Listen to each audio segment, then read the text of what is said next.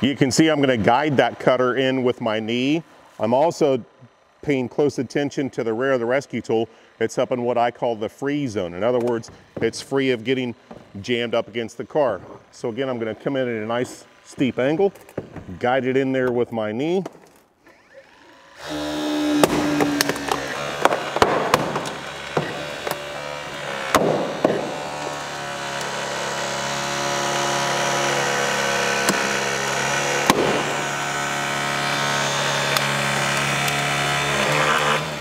I've completed that cut.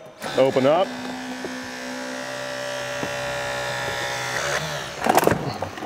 Now I'm going to walk around to the front side of this door. So remember, all of the Genesis cutters and combi tools have a handle that moves all the way around the rescue tool. So I could bring this cutter down here, tighten that up, come up,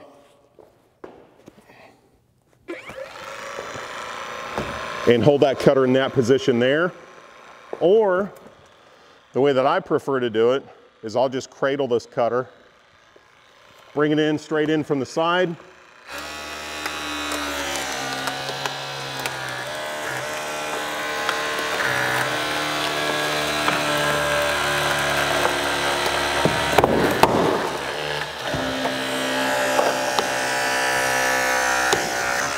All the way through.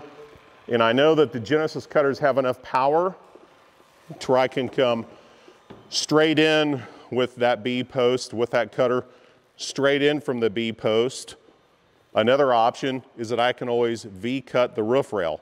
I like to come straight in from the side, make that all the way at the top, and now I'm ready to go in and attack the bottom of that B post.